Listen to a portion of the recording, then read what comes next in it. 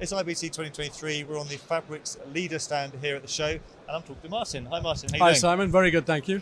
So we spoke at NAB. This is your flagship portable test and measurement platform. Now award-winning. Yes. For those that haven't seen it yet, give us a quick overview. Okay, so we've had lots of interest in 12 gig SDI, for example, and 2110 IP solutions. But our rasterized version, where we're taking HDMI to a monitor, lots of people, particularly in R&D, want a device that they can move from station to station to do their various testing. So that's what brought this product. So it has three sort of power sources: mains, DC, or camera battery. So it's now becomes portable.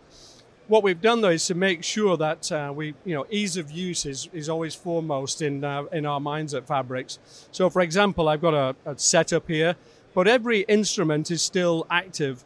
And if I want to zoom in on a particular tool, I can just double tap and go in. But all of the tools that you would expect in PHABRIX products for testing 12 gig SDI, 25 gig IP. Cool. And what updates has it seen since its launch? So interestingly, we've gone a little bit retro with it for IBC. Is we've added SD support both in SDI and in 2110.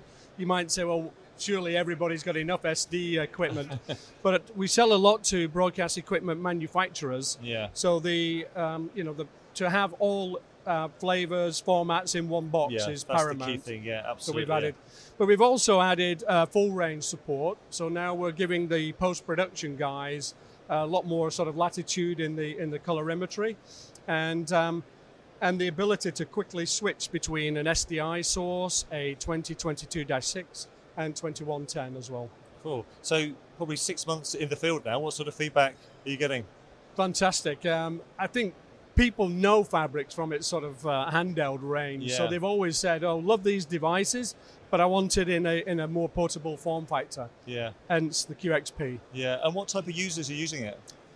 Mixture. Again, most of our customers are people who are present here, so predominantly manufacturers using it in R&D, but then also in their sort of production test environment. Right, okay. And then once the manufacturers have developed their own product, then it goes more mainstream into broadcast. So particularly in the engineering department and also in quality control, so monitoring everything going on within their facility. Yeah, and just touch on this award here. Yes.